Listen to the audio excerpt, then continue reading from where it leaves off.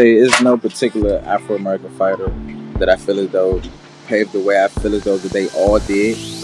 Any fighter that stepped in the ring, I feel as though that we draw our energy from. You know, people fail to realize the importance and the strength of your DNA and your bloodline.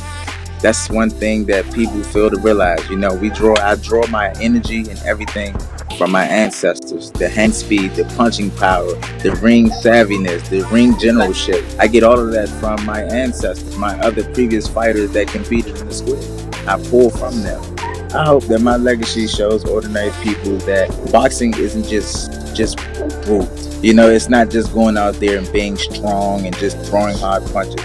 You know, it's actually a science. It really is. And I want people, when they watch me, I want them to see the importance of the science, the technical side of it. I want them to see the great genetic DNA for me to be able to see a person throw a punch and be able to slip and make the necessary adjustments in a millisecond. That's genius to me.